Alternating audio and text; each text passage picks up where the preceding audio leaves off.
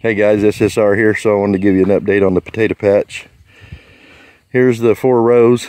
That farthest row over there is the reds, and then the next one is the Cashapp. Half of the third one is reds, and then the other half is Cashapp, and this whole row right here is the Yukon Golds, and they're doing really good. I healed that first row over there and this third row here, and it was a little too wet when I healed them, so I ended up with big clods getting throwed up.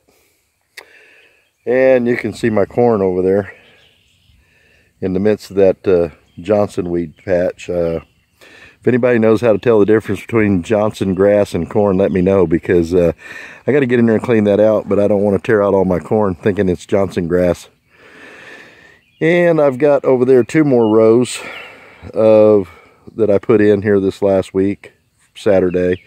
Some straight neck squash, half a row of dinosaur kale, and a half a row of jalapeno peppers.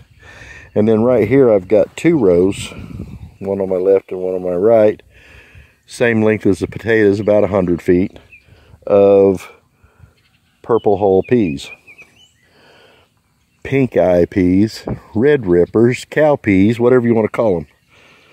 Pink eye purple hulls, top kick, top pick, I think is what they said. So anyway, the blackberries are sprouting out good, and we should get quite a few blackberries off of them few plants right there this year. This is the big blackberries, like the size of your thumb, big thumb, without any thorns.